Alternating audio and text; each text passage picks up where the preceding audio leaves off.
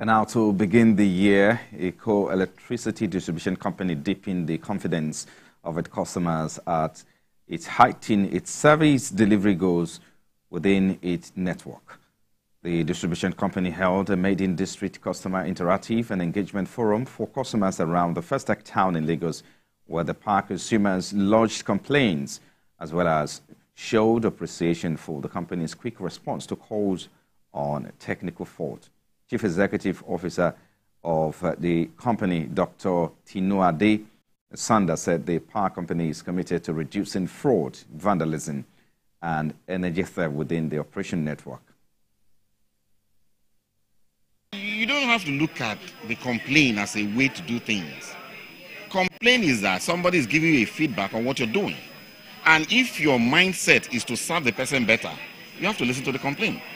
Okay, so what drives us is our desire to serve our customers better. So the more they tell us, and the more we know what to do so as to make them happy. We've committed on the things we need to do. Okay, the team members have been given the assignment on what they need to follow up regarding specific issues that were raised, and we're going to deliver on it. Seek a way of improving on the generating capacity of our energy.